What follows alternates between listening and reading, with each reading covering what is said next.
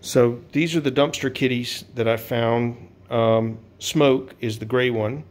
I found him about 3 months ago. And I found Token about 2 months ago in the trash bin, one of the big trash bins behind a gas station where I get gas. There's no way they got them in there on their own. It was nowhere near anything else. They couldn't have leapt to the door. The door is over 6 feet off the ground. But, somebody was throwing these cats into a dumpster, where they would have, of course, died. And if I find out, who was doing that, they're going to have a really bad day. But they're with me now.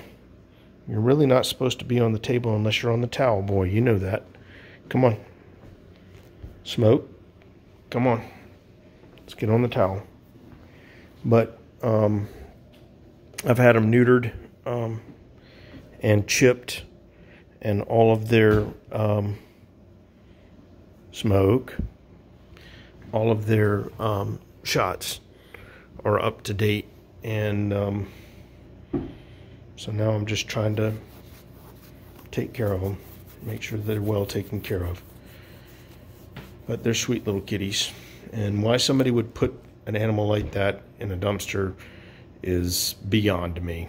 Not acceptable.